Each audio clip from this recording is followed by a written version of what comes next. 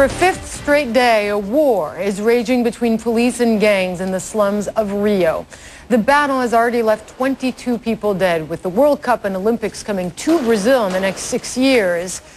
This is a fight police cannot afford to lose for more reasons than one. Tim Lister has more.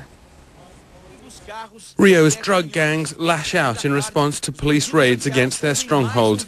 Buses and other vehicles burned in a fourth day of violence, as the streets and alleys of Rio's slums echoed to the sound of gunfire. Rio police reported that more than a dozen suspected drug gang members were killed Wednesday as they continued raids in several of the city's densely populated slums. 150 people have been arrested since the operation began. In retaliation, the gangs hijacked vehicles and launched gun attacks elsewhere in the city and even beyond it. They stopped me and pointed their weapons, says José Sousa da Silva, his car now burned out. This police outpost in the suburb of Caixa Fluminense, one of the targets.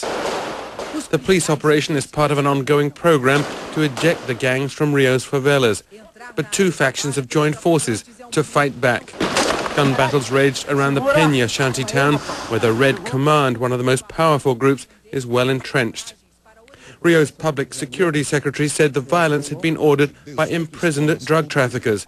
They were now being moved to jails in other parts of Brazil. The governor of Rio State said the gang attacks were aimed at creating panic, but insisted the authorities would not back down. And Brazil's outgoing president, Luiz Inácio Lula da Silva, said the state would do whatever it takes so that the good guys, as he put it, defeat those who prefer a life of crime. But these are not the sort of scenes that the city of Rio de Janeiro wants the world to see in the run-up to the World Cup in 2014 and the Olympic Games 2 years later. And many of its residents are alarmed that this time the gang violence has spilled well beyond the favelas. Tim Lister, CNN, Atlanta. Well, speaking of the drug wars, as some people call them, Mexico has one on its hands, that's for sure.